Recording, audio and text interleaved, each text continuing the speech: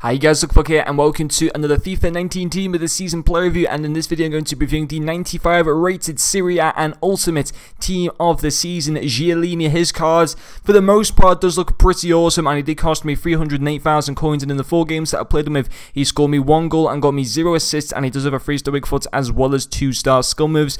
Moving along to his game stats, his main standout stats are going to be his 98 marking, his 98 stand tackle, his 99 reactions, and finally his 97 strength, and it did have the anchor chemistry style applied to this team of the season, Chiellini. Now, as I said before right at the start of the video, for the most part this does look a pretty awesome card. Having said that, I think his passing does lack a little bit for a centre back, and also I think his pace isn't good enough really for this stage of FIFA, in my honest opinion, for the amount of coins that he does cost. Having said that, his strength stats, his defending, even some of his dribbling stats are phenomenal, and I have to say on the whole he's decent, but I don't know whether I'd pay 308,000 coins for him. There's no doubt he'll go cheaper again over the next week, obviously. I do presume we will get an Ultimate Team of the Season guaranteed SBC.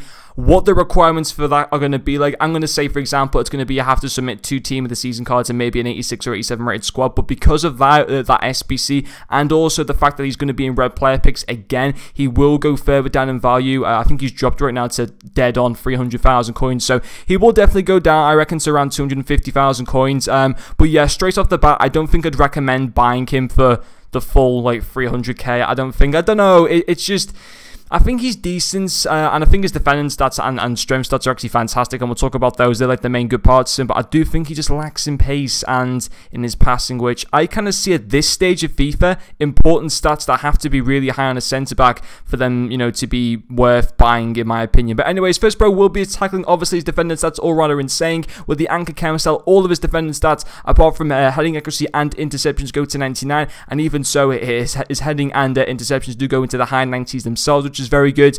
Interception, stand tackle, very good indeed. Also his marking as well is pretty awesome. Just insane stats all around for Chiellini, as you would expect, obviously, with his tackling and stuff. So that being a very good part of the card. And the second pro as well will be his strength. Obviously a tall defender coming in at the height of, I'm pretty sure he's over 6 foot. Yeah, 6'2", and also 97 strength and 99 aggression makes it easy to kind of, you know, knock people off the ball by using the strength and stuff like that, which is also pretty awesome. So again, great stats as I said before for his defending and physical, and in my opinion there's no massive issue to this card. Yes, I don't think his pace is fantastic. Yes, I don't think his passing is very good either, and yes, 68 stamina is not desirable in my opinion when I look at this card. If I look at this card in the market, if I'm trying to buy, you know, if I'm trying to buy a new defender for my team, and I see this Chiellini card in the market, so he's going for 300,000 coins. I tell you right now, looking at that stamina at 68 is a big put off in my opinion. Now, was it bad in game?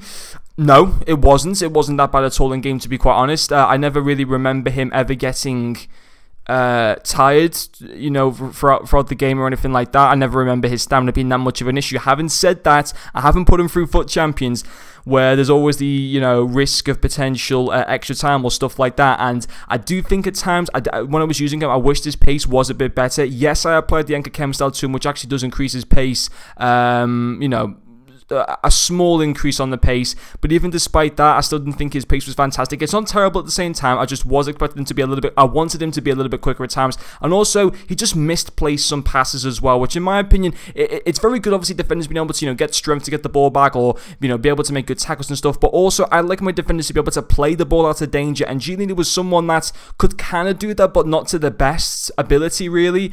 He wasn't the best at being able to pick out passes, which I see at this stage of FIFA, maybe not day one of FIFA, but at this stage of FIFA, I see that as passing to be a pretty important stat, in my opinion, on a defender, and I don't think Chiellini was the best at doing that.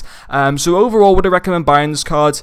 Not for his full price, no. I think maybe 200,000 coins, really maximum, maybe 250. I don't know. I think there's other better cards in the game. First of all, I think the likes of, you know, Laurent Blanc's Prime Icon Moments card, or that 95 Ramos SBC that we had, are just so much better value for coins than the Chiellini card. And in my opinion, it's a card that I think it's great if you can get him for free just by playing the game and stuff like that, but it's not one that I would go out of my way to personally buying off the market. But anyway, guys, that is going to finish up this video. Thank you very much for watching, and I'll see you guys later.